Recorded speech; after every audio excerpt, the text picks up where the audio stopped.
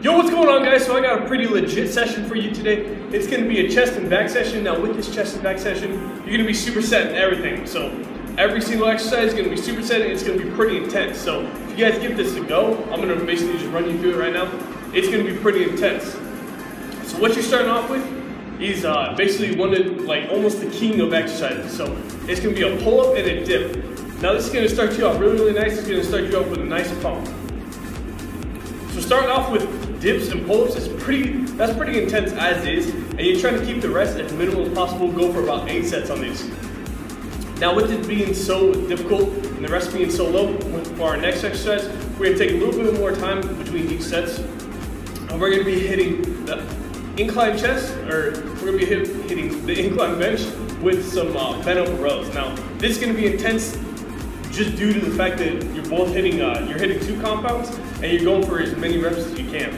With the incline bench and the bent over rows, I'm gonna go heavy and I'm just gonna go almost through the motions. This is gonna be a big mass builder. This isn't something that I really contract on.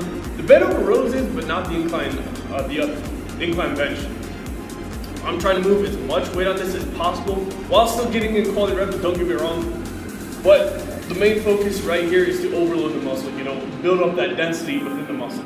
Now, with our next movement, it's basically you're going into another compound movement. What I think is a compound movement for the chest and back. So you're gonna be doing a flat bench with a lat pull down. Now lat pull down, I consider that compound movement for the back. You're basically getting entire back development through the entire range of motion, depending on how you contract the back. Here, I want you guys to take 2 to 3 minute rests and just go in, or if you're recovered before that, go and hit that set, get in the quality reps, and make sure you're squeezing on this. This is one exercise you definitely want to squeeze. Alright guys, so one thing you got to make sure you're doing during this lift is basically getting in your water between sets.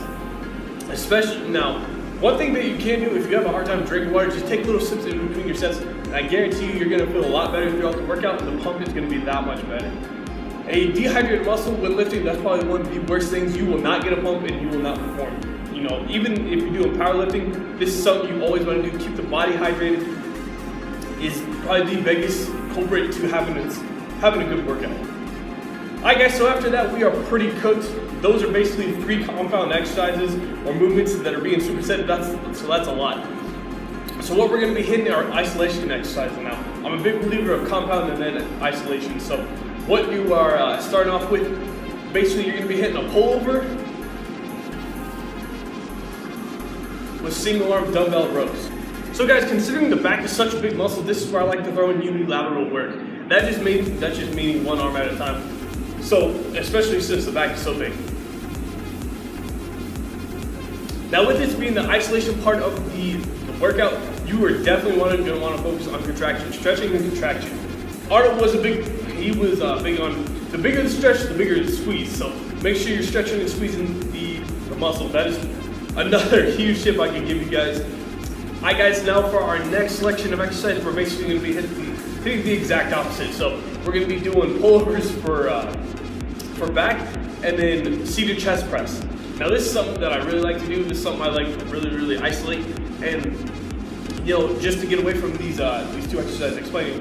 One thing that's really nice about this session is you can always mix and match. So if you're not liking the barbell incline bench, for instance, you can go ahead and hit dumbbells or even hit a machine. This is something that you can just interchange, and you can even switch up the order. If you want to go, incline bench with a bent over row first, and then the dips and pull-ups last, that works as well.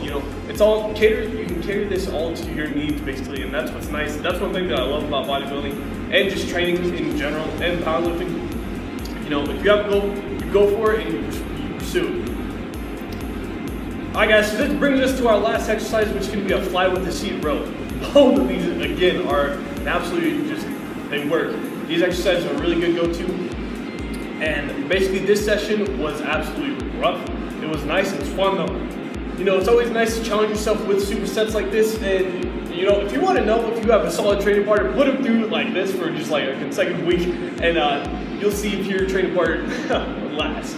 Or still around the next week, but it's pretty vicious. This session was legit. Hope you guys give it a shot, and let me know what you think about the video. I want to thank y'all for all your support. It means the world to me. You guys are the true MVP. I want to thank y'all for everything. Hope you guys have a good day. Peace out, everybody.